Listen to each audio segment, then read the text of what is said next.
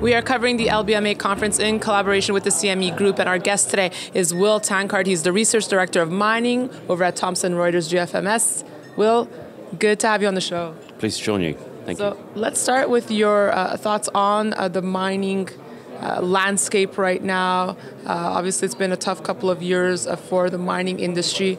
How many companies do you think are doing well right now overall? Okay, what we've been seeing has been obviously producers cutting as the price dropped sharply in 2013, and that is always going to be a slow adjustment to take place. But what we saw in the first half was producers on average reducing their costs by around about 7%, looking at total cash costs. What we have seen in terms of the average now, total cash, is that the producers are generating production at around about $700 an ounce. Once you add in sustaining capex, corporate costs, everything else, you're probably getting that figure up to over 900, probably close to $1,000. Now, which is still pretty good, right? It's just about okay. So the producers are en masse washing their face, but it's actually pretty sparse when it comes to justifying capital expenditure for new projects. So we have seen producers cut their costs, but a lot of what we've seen so far has been either foreign exchange related with a strong dollar, with the producers in the domestic currencies having seen depreciation. So that translates naturally to lower costs on a dollar-denominated basis, or the flow through from lower oil prices. So we've seen a lot of passive cost cutting as a result of that.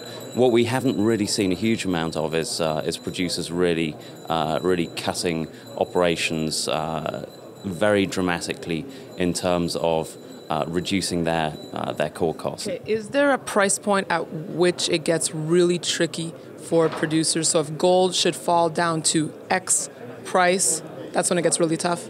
I think that if prices were to remain at, let's say, 1050 to 1100, then you would start to see a gradual tapering off of production. If we saw prices dropping below 1000 into the 950 sort of levels and staying there, I think we'd start to see quite rapidly production falling off from current record levels around 3,100 tons. Well, you mentioned that obviously companies took a lot of measures to cut costs, but do you feel that they've done enough, or should mining companies be doing more?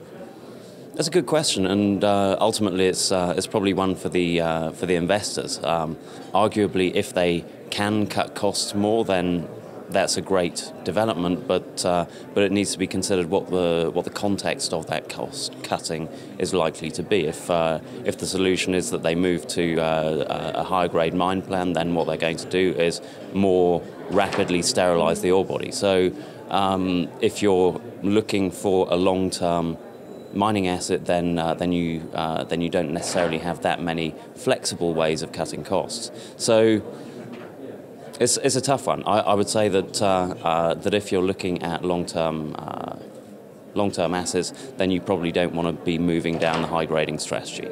Will Tankard of Thomson Reuters GFMS, thank you so much for being with us. Pleasure to join you. And thank you for watching our coverage here from the LBMA in Vienna.